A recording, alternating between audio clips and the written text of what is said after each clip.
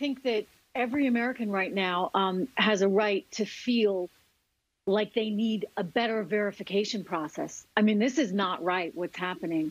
I think you're going to wind up in a situation, Chris, with half the country basically not trusting the results of the election. How bad is that?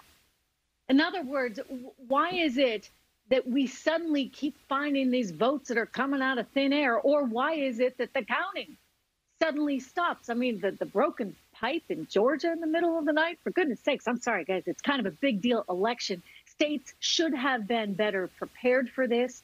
I'm disappointed in many states all across the country, and I have a lot of questions. I mean, a lot of questions. Just look at the Project Veritas report. Apparently a postal worker there talking about how they had to backdate effectively some of the ballots to the day before. And then you've got a situation in Pennsylvania, right, where the court's okaying ballots that don't have a clear time stamp or a clear date stamp. I mean, or are not verified. Right. I mean, this is troubling stuff.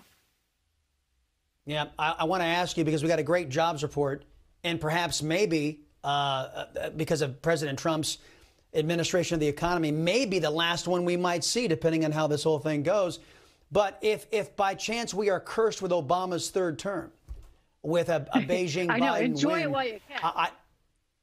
Exactly right. I mean, how many of these positive, great jobs numbers do you expect to see in the future, knowing what Mr. Biden has in store and Kamala Harris has in store for us? You know, what they have in store for us is a bunch of artificial stimulus that actually won't fundamentally move the needle. It may, you know, make the markets a little bit happier in the near term. Don't forget, during the Barack Obama, Joe Biden years, you know what?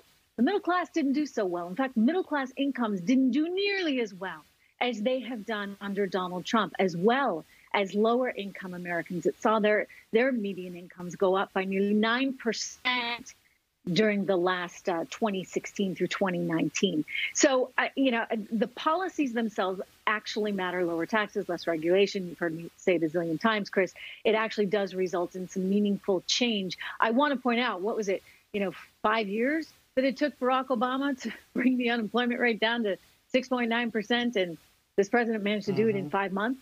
So, again, it's not just him, it's his team. He's got a good economic team in there. And you need smart economic thinkers when it comes to trying to figure this all out. It's easy to just give out money, right? They can just keep on giving out money or keep printing money over at the Federal Reserve. But can you actually affect change and help grow the economy from a fundamental perspective? I'm not sure the prime You said Newsmax TV is now America's fastest growing cable news channel. We give you the real news you need. So subscribe to our YouTube channel and give us a thumbs up. If you like this video, share it with your friends. Newsmax TV streams live on YouTube for free. Newsmax TV, real news for real people.